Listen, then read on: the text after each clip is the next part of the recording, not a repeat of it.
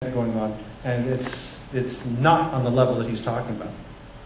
Okay, yes? So if I Jonathan Wells, I think he declared the money of the African. Is Jonathan Wells doing it for money, or is he actually... Does he actually believe that stuff? What an interesting question, and I don't know. You know, was that? Yes, he's doing. Yeah, he's clearly doing it for his religion, and he went to Berkeley. He actually worked in labs, but the impression I talked to a few people who worked with him at Berkeley, and they said no, he was a complete clod in the lab, and he was one of those underachieving sort of people. So I don't know. Maybe he's really stupid, but I kind of suspect that he's cunning and evil instead. Okay, so this is a big problem. Not as was mentioned. This is just a few people, but in general, we've got this problem with the steady encroachment of creationists at all levels of the academic establishment. Yes. I don't like the idea of these people abusing academic status to promote the gender theory or whatever. Yes. Is it not possible to have something along the line of a statement in favor of evolution? Excuse me, we came. Yeah, I'll repeat it. We came to Can we save the questions for the question period? Okay. Okay. So let's just wait a minute. Yeah, you're right. I'm half an hour in here now. Let me just go on farther, and we'll come back to you. Okay. Okay. Well, gee, I think the audience is pretty interesting. The root of the problem here is this big word, religion. What we have is a set of religious ideologies. I can't pretend that they're uniform across the country. They're all over the place. But a whole collection of religious beliefs that are conspiring to undermine science. They are actively in conflict with scientific practice. And we've got to go after them. That this is not something we can ignore anymore. And I know at the same time what you'll find is many of our best defenders of science will get up in front of you and tell you, no, they're compatible. You just have to have the right science, the right religious beliefs, and you can make them fit. And I don't think that's true unless you've got an incredibly wishy-washy religious beliefs. And it doesn't matter because most of the people who have religion in the United States are, they think people like Ken Miller are the devil incarnate. They're to seduce them away from the true faith in Jesus Christ. That this is not going to work either. Okay, so religion is the big problem. Now, why are religion and science in conflict? And I'm going to give you some short, simple answers for why I think they're in conflict. And one is that these are competing ways of knowing. That what we have as a goal is to understand the world around us. That what we want to know is what's going on among ourselves, in physics, in chemistry, in science, all these great disciplines, and we've got to have a way of approaching that. If you know science uses the various versions of the scientific method, it's got all these testing methods, it's got this inbuilt skepticism. It's proved to be a powerful tool for understanding the world. We have had this rapid advance in our understanding of the universe just in the last few centuries as science has become dominant. Religion, on the other hand, seems to offer nothing at all, other than platitudes, and I would say even more abusively, it's got nothing but lies. It's got stuff that people have made up that make them feel good, and does not offer any true, genuine way of understanding the world. But they are in competition. Science often speaks harsh truths about reality, and religion tries to do the comforting business, comforting lies versus harsh truths. A lot of people will weigh those two and they'll say, yeah, I want the blue pill, not the red pill. And so that's a problem. Another problem is that a religion is epistemically empty and unverifiable. That religion makes truth claims about the world that you can't test. that they will say, for instance, that there is a loving creator, a God, who's living somewhere in heaven and will invite us into heaven, into heaven after our death.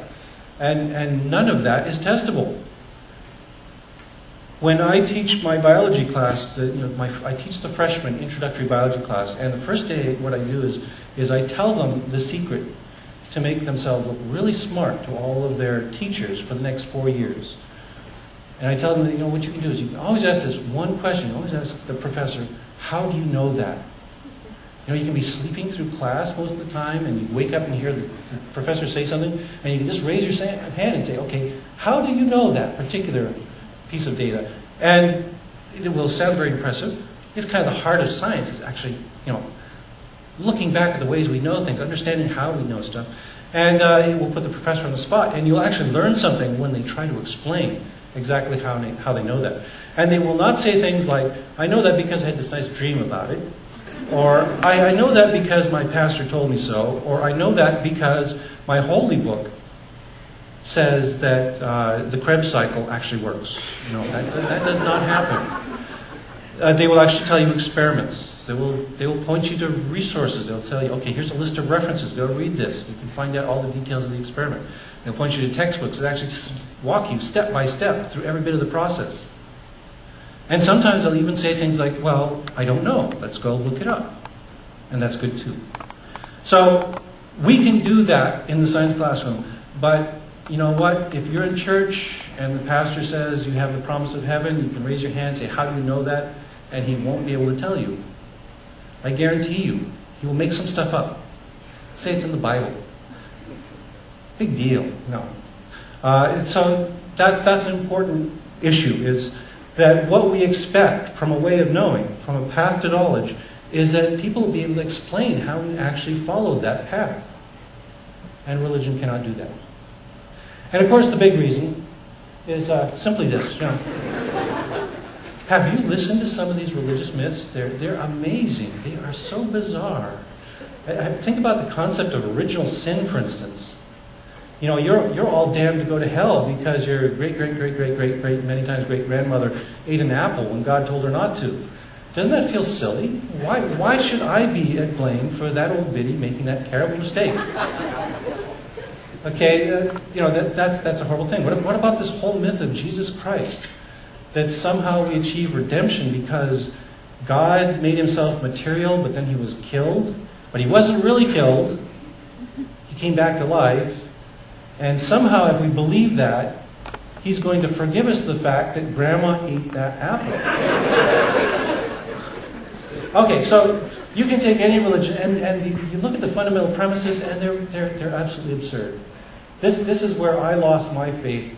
Is the key factor that led me to the abandonment of religion was I was a Lutheran. I went through confirmation classes. They told me what I'm supposed to believe in order to be a Lutheran, and it's not believable. Wake up, people. This is crazy talk that they're telling you. And you swallow it just because your parents and their parents before them, for generation after generation, have told you that this is the way it is. And you got to wake up and question this. Okay, so that's one reason it's in conflict, is because if you're a scientist, you're not going to accept ridiculous ideas unless they've got a lot of good evidence behind them. And for instance, the Krebs cycle really is kind of a ridiculous concept when you actually look at it. It's very bizarre, all these molecules flying all over the place. But they got evidence for it. We can demonstrate it. We can do the experiments. Okay, so they're in conflict, and we've got problems right now that in the United States we're trying to fight creationism, but we've got these problems that are preventing us from doing it. And one is simply that we've got this passive defensive strategy that the NCSE, which is a marvelous organization, and I am not rebuking them at all. I'm saying they're doing their job in a great way, but they're the defense. That's all they're doing, is they're fighting the defense.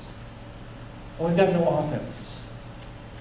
If you're going to score points, you need an offense, okay? It's not enough to be sitting there guarding the door to the classroom. Another problem is what if we lose one of these court cases? I've brought this up a few times with some of the people at NCSE, and they get very huffy with me when I do this. They say, we're not going to lose these court cases. Have you looked at the Bush administration and the Supreme Court in the United States? Of course we can lose these cases. If they got to the right level, if they got the right set of judges, we could lose any of these cases. What would have happened if we'd lost the Dover trial?